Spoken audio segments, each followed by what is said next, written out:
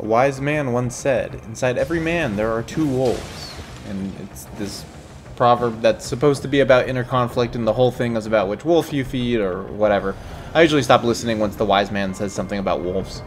I've never actually heard a wise man say this, actually. I think I just saw this on a t-shirt that was being worn by some overweight dad at an amusement park whose kids were running around and screaming. Not sure if the tired dad with a proverb about wolves on his shirt had everything figured out, but I think there's still something to derive here. Inside every melee Elden Ring PvPer, there are two wolves. One's strength, the other dexterity. You might say, okay, but what about intelligence builds, faith builds, quality builds, or arc builds? And if you'd say all that, I'd just start gesturing for you to close your mouth and zip it. I'm the one who's making the YouTube video here, buddy, not you. Since well before the Dark Souls series, dating back to Dungeons & Dragons, strength and dex builds are supposed to oppose this like yin and yang of melee builds in games. I think that's true. I've never actually played Dungeons & Dragons, and many people have tried to get me into Baldur's Gate 3 and just bounced so hard off that game. But anyways, for our understanding as Dark Souls players, or as like from softy enjoyers, strength tends towards slower, high damage and heavy weapons, and dexterity tending to be for fast and agile weapons that get most of their damage from numerous hits instead of a few. But you already know this. You're watching my nerd channel about nerd builds for the PvP niche of a primarily single-player game. But my overall point with this video is that I never really gave pure dex or pure strength a try in Elden Ring, and I finally did for both at rune level 72. My one caveat is that the strength build has 16 intelligence because there's like 4 really cool strength weapons in this game that just randomly have intelligence requirements. So maybe it's not a true pure strength build, but the only spells I can cast on it are Night Maiden's Mist for dudes who want to just sit in a room and not play the game. There's also one other spell, but that will remain unseen for now. Inside every dex build there are two weapons, one a katana, the other also another katana. I find it extremely difficult to make a dex build in this game and not give it a katana. Even builds that don't really need it end up getting a katana at some point. And of course, a pure dex build is no exception. This is the point where I usually say, like, here are the stats for my build, and I'd show you like what I have equipped and stuff like that. But I forgot to take any of the footage before I changed this build. So instead I'll just kind of walk you through it verbally. How I put these builds together basically is I start with like the Vagabond class most of the time. That's what I just had at rune level 72 in the first place. But I essentially just get the bare minimum strength requirements for the weapons I want to use, and then I get just the right amount of endurance for being able to equip any of these weapons, plus the fashion that I want. I give myself quote-unquote enough vigor, and then I just pump everything else into dexterity. The idea behind this build is that I'm trying to use weapons that make my character dance or flow through combat easily. I kind of named this character like the Blue Dancer in my head, and I think I chose some other name relating to like a Greek siren. It was not a great name. I don't quite remember what it was at this point.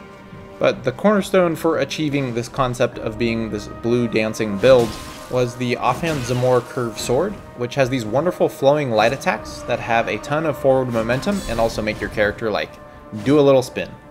The Zamor curved sword is a curved greatsword, which means that its R2s are fast and have hyper armor. It's short, it's uninfusable, and does not proc frost very quickly, but nonetheless it is a curved greatsword and thus is quite good.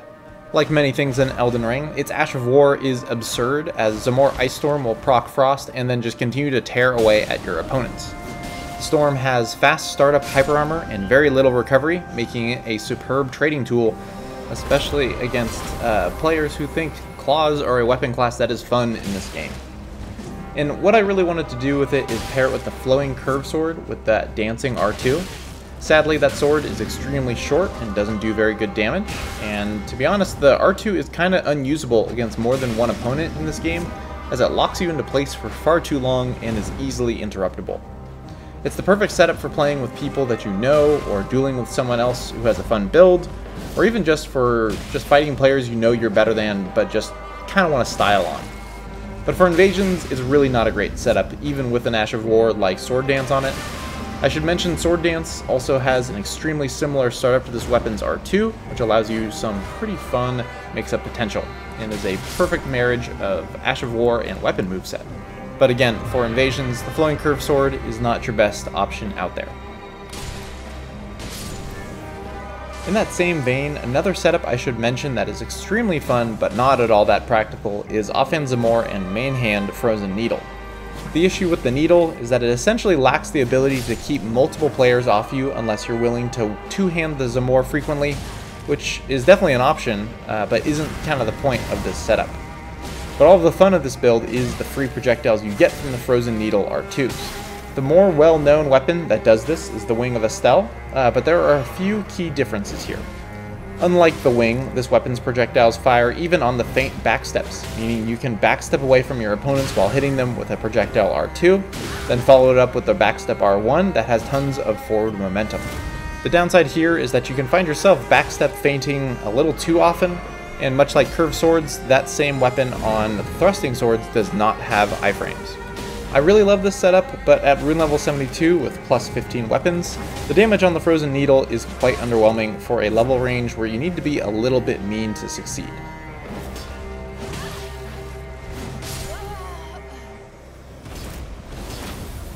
So what I ended up using on my main hand far more often was a plain old Keen infused Uchi Katana with Unsheathed, which is just a little too basic for me. Katanas are like the definitive Elden Ring weapon. The one Ash of War you can put on them that you can't put on anything else is Unsheathed, and it does insane damage. And all the weapon class seems to be really good for are spamming attacks, like running attacks, running R1s, running R2s, which are some of the best in the game, and just the standing R1s are extremely spammable, and it's just all a little too basic for me. What I ended up pivoting to instead of the Uchi was actually the Dragon Scale Katana, which mostly just looked really cool and matched the blue color scheme of my armor. Yes, does this sword match my outfit is a very real question I am constantly asking myself while making these builds. What kind of disillusioned me about this build in general was that I ended up relying far more on the running attacks and the spam of the katana rather than my offhand Zamor curved sword, in large part due to the latency of the people I was fighting. The Zamor is a slow weapon that doesn't do great damage, but it has this incredible forward momentum that I've mentioned that makes it quite useful, but even when I would space out my attacks perfectly with its superior reach, I would get nothing but ghost hits on my opponents, who were simply too latent to be hit with those attacks. Quite literally, on the other hand, nobody in this game is too latent to be hit by a flurry of running attacks from a weapon that has two of the best running attacks in the game. So that's why the katana ended up in my main hand most of the time. And while this build had some very fun invasions, I sadly just felt like it kind of defaulted to like your old run-of-the-mill katana build, which really wasn't the outcome or playstyle that I had hoped for. In the future, I'll probably just start using the Zamor curved sword more because I just really like that weapon, and it's also pretty good two-handed as well. But essentially, I was just kind of bored with this build and decided to retool it to something else entirely.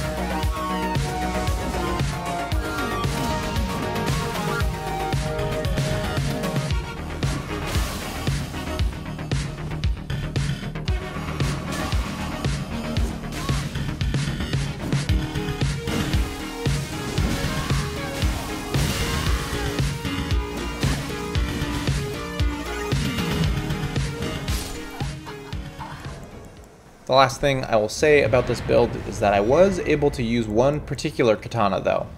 And let me tell you, the hand does hand things regardless of what rune level you're using it at. This Phantom takes 1400 damage through the full combo, and probably would have taken more without the bubble, and probably would have taken even more, but they just ran out of health there. I sent them a brief apology shortly after this incident. Inside every strength build, there are only two stats that matter. One poise, the other hyper armor. Is Hyper Armor a stat? It might as well be in this game. It's not, by the way. Hyper Armor is stored in the cloud like virtual DEX, or the extra ping caused by FromSoft's implementation of easy anti-cheat on PC. Poise also barely matters to me anymore too. Like, it helps you poise through weapon backswings, I guess, now? That's neat, but I'm always getting peppered with ghost hits from so many small arms and tiny projectiles that I just assume I have no poise most of the time anyways. So like, even if I went out of my way to make sure I hit all my specific breakpoints, I've probably been hit by a spell or projectile that's lowered my overall poise health, and I'm not about to try to calculate my poise health on the fly with this many projectiles flying across my screen at one time. So I just don't bother with it. I just grab the armor I think looks cool, make sure my weapons don't make me fat roll, and call it a day. The stats for this build are pretty much based around two questions. Can I one-hand the Golem Halberd? And can I equip the Ruins Greatsword without fat rolling? And that's it. My lore idea for this build was that it was going to be this meteorite blacksmith who makes absurdly large swords, hence why I'm wearing EG's helm and using the meteorite fans. The only other thing I did here was to give myself 16 intelligence so I could use said Ruins Greatsword, as well as the Starscourge Greatswords. The Starscourge Greatswords pretty much just do one thing. They pull people into holes or throw them off ledges. That's kind of all they really do. So since we're here, let's just queue up the Starscourge Greatswords montage.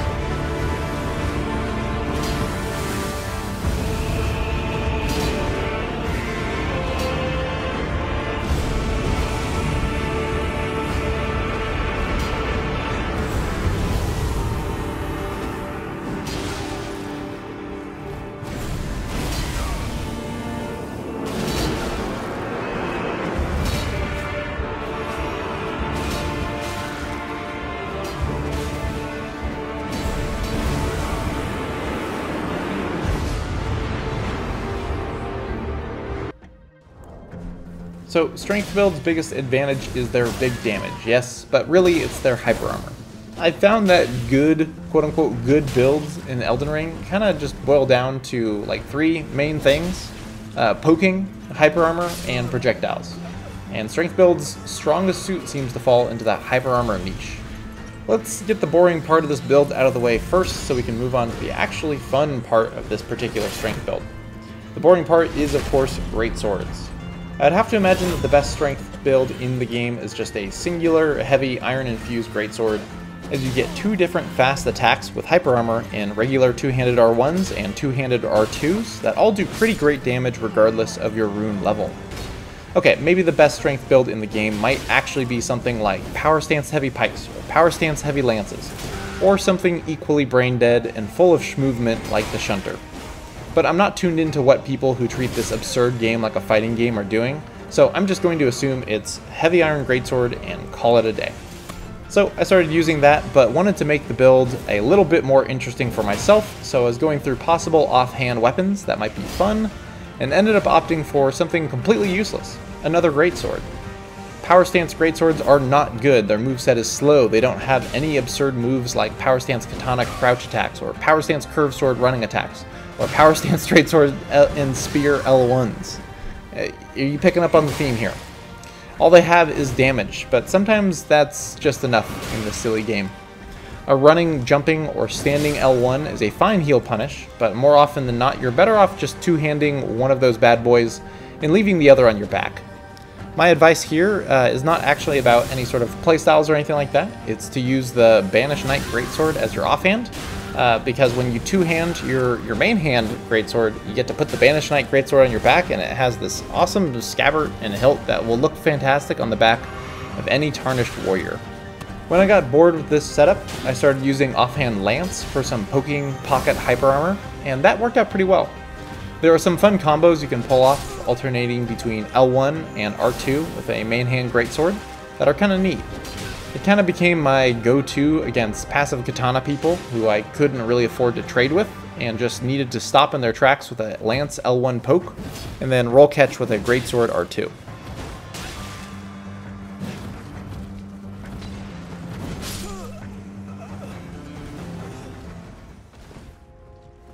Okay, boring part is over. I know what you're all here for, right? You're here to see those big Colossal Swords, right? That's what gets the people going, I am told. I think Colossal Swords are fantastic. I love almost every single Colossal Sword in this game, and I think the designs and movesets on them do a good job of differentiating themselves from each other.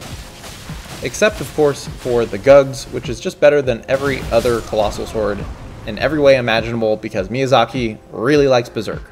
I didn't love Colossal Swords in Dark Souls 3 because I felt like the two-hit combo system made them a little bit boring and kind of one-dimensional to play with against a lot of opponents. But in Elden Ring they encourage a lot more aggression because they have so many more viable attacks. You can also make trades by just holding down R2 and letting people run right into an attack that absolutely flattens their asses. Colossal Swords are so good in this game, and yet they're also just really not a good fit for how this game is balanced, due in large part to the state of status buildups in PvP. With the way Hyper Armor currently works, I feel that Colossal Swords are well balanced in terms of moveset, Hyper Armor startup, and damage. But may America have mercy upon your soul if you run into a single Reduvia or Claw user in the party that you're fighting. Colossal Swords have all this good Hyper Armor on all these slow attacks, and yet if you get a single status effect procced on you, it immediately cancels your Hyper Armor regardless of what move you're performing. When Elden Ring first launched 2 years ago, they had this absurd system where if you procced a status effect with the swing of a weapon, it put your opponent in hit stun long enough for another guaranteed hit on most weapons. This was a completely insane design choice that they fortunately toned down, but haven't entirely removed, where now getting a status effect procced on you cancels whatever action you were doing before. And I suppose I'd be fine with this system if status effects didn't build up so goddamn fast. Like, any large cold infused weapon will proc frost on you in like 2 hits. A bleed out might take 3. And that's not even mentioning ghost hits, which will build those same status effects even when you dodge these attacks. So it becomes quite difficult to swing your very large sword and make trades when there is a phantom with a Reduvia who will bleed you out in 2 blood blades, and will turn that trade you were about to make into an instance where you just eat whatever you're going to trade with right to your face. Watch this clip where I bleed out twice in 2 seconds because I tried to stamp sweep blood flame star fists. That's a ridiculous sentence. Stamp sweep blood flame star fists. Moral of the story is just to not engage with anything with blood flame on it because there is no escaping the bleed out on that. Seriously, the state of status effects in this game is pretty absurd.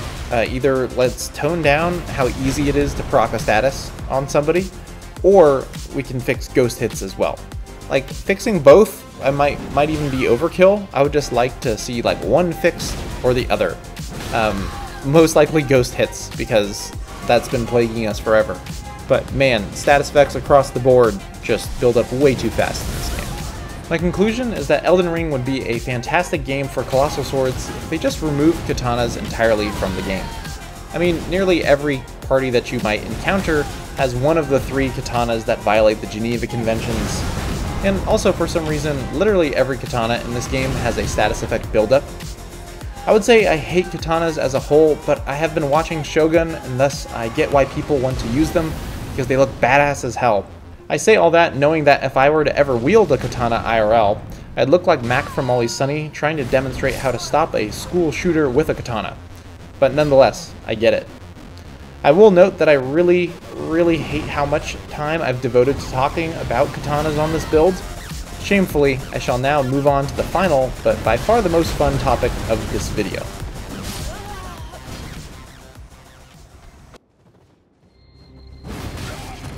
Did you know that the Golem Halberd has charge 4th on it? For some reason I didn't, and it slaps, and I love this thing, and it's beyond goofy. The only catch is that you can only have charge 4th on the Golem Halberd if you leave it uninfused, which is fine because in order to one-hand it you have to have 36 strength, and that's kind of all the scaling that you need in the first place anyways. Now, remember that 16 intelligence I said was only for those 2 Colossal Swords and occasionally Night Maiden's Mist? Well, I lied. It's also for Unseen Blade, and putting Unseen Blade on the Golem Halberd is maybe my favorite aspect of this build, because it's just the extra little mind game you can play with your opponents. Like, where is the hitbox on this weapon? I have no idea either, but it's probably going to hit my opponents because I'm locked onto them. The Golem Halberd in general is one of my favorite types of weapons that FromSoft has in their games, that being weapons that borrow movesets from other weapon classes. So while the Golem Halberd has the standing, rolling, and running R1s of a lot of other Colossal weapons, it also has the Great Spear sweeping R2s, and a two-handed Greatsword and Great Axe running R2. I would demonstrate what those movesets look like, but my blade is currently unseen. And to round out this section, Charge Forth is a very fast Ash of War to put on a weapon the size of the Golem Halberd, making it a mix-up attack that my opponents literally cannot see coming. Anyways, that is about all I have for this video today. I think I'll just let the rest of this video just be clips of me using Unseen Bladed Golem Halberd, because that's just good, clean fun. So that's all from you guys. Thanks for watching, and I'll see you in the next one.